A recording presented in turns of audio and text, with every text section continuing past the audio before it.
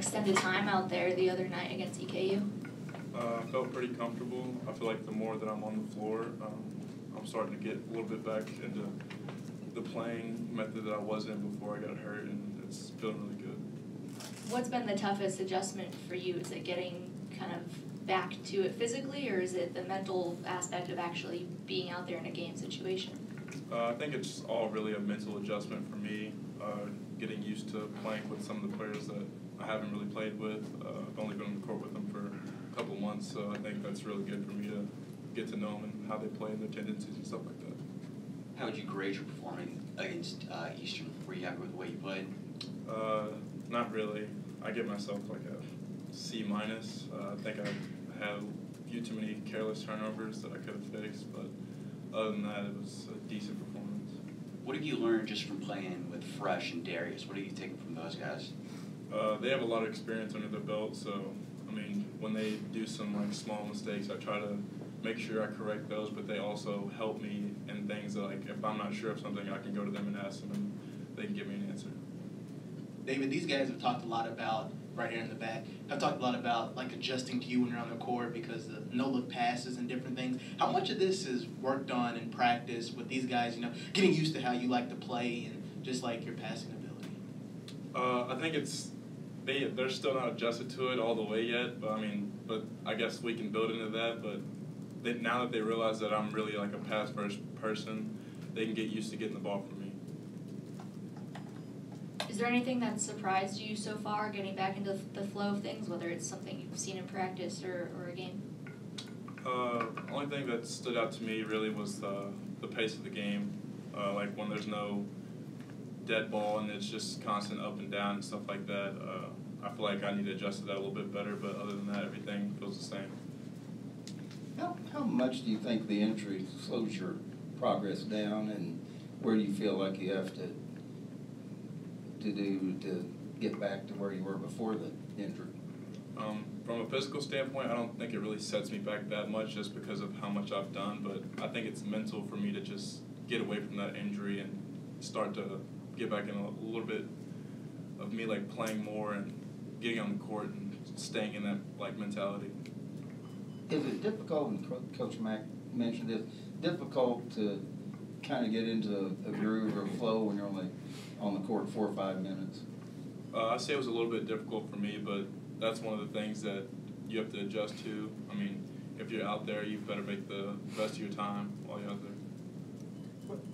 When you're at the top of your game, what do you think your strength is? Is it leadership, distributing, scoring, defense? What do you think it is?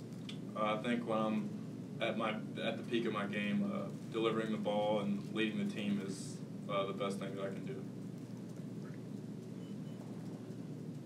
Having pretty much grown up here and watched Louisville, having grown up here and watched Louisville pretty much year after year, and now to be on the floor playing, have you ever had to pinch yourself at all, or has this just kind of been a natural progression that was natural and normal for you? I think it's pretty normal for me. Like, I've always been the guy to, like, I like to stay where I am. I don't like to think ahead of things. I like to think about like what's in the now and not in the future. So. You mentioned those couple turnovers that you weren't happy with the other night. What was happening there? Was there a common denominator, or was it just kind of mistakes in the flow of the game? It was just like me being a freshman, not thinking, and I mean, careless turnovers. I mean, I can't really explain it, but they shouldn't have happened. How important is it to get those out now and kind of get some experience before the schedule really tightens up here with UK coming up and the ACC schedule coming up soon? It's really important to get like all that stuff out. I mean, I wish they never would have happened, but mistakes are going to happen, and now going forward, then I know that those can't happen. I'll be a lot sharper when I'm playing and thinking about stuff like that. When you were injured, I know it obviously didn't help because you were out and you wanted to be out there, but did you see things in the game that helped you now? I know Malik said that when he was out, he saw things that, he learned things while he was out. Did you learn anything?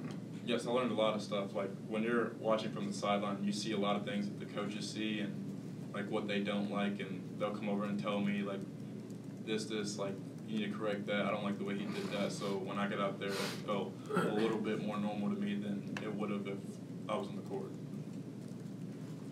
David, I know that you guys are focused on this next game, but if we don't hear from you, looking ahead to when you guys play at Kentucky, it'll be your first time playing at Rupp since the state championship. What are your memories from that, and how exciting is it to play on that court again? My memories from that is winning a state championship, but I'm looking forward to tomorrow. I'm not really focused on Kentucky right now. Is there any, you guys were number one for a couple of weeks, now you're 3. Any sort of easing the burden of being number one? I mean, does that enter into it? Not really. I mean, I felt like none of us really paid attention to that ranking. I don't even think that any of us know what we're ranked now. Like, we don't really care about that stuff. We just want to win games. How did you keep your morale up the whole time you were out? It's a long time to be kind of separated from your team and just having to sit and watch while everyone else is out there. What did you have to do to keep your spirits high? Making sure my teammates are happy. If they're happy, they're in a positive spirit, then I'll be happy as long as they are. Over here, I was curious, how would you explain to somebody who maybe isn't familiar with your game, how did you develop kind of the court vision that you have? Would you say it was all just from playing and it was natural, or was it from studying anybody in particular, any styles in particular? I'd say it developed when I was younger. I was always the guy that was, like, I would get in with the bench players and the guys that, like, didn't score as much when I was younger, and I would make sure that they, like, were getting shots up and getting the ball.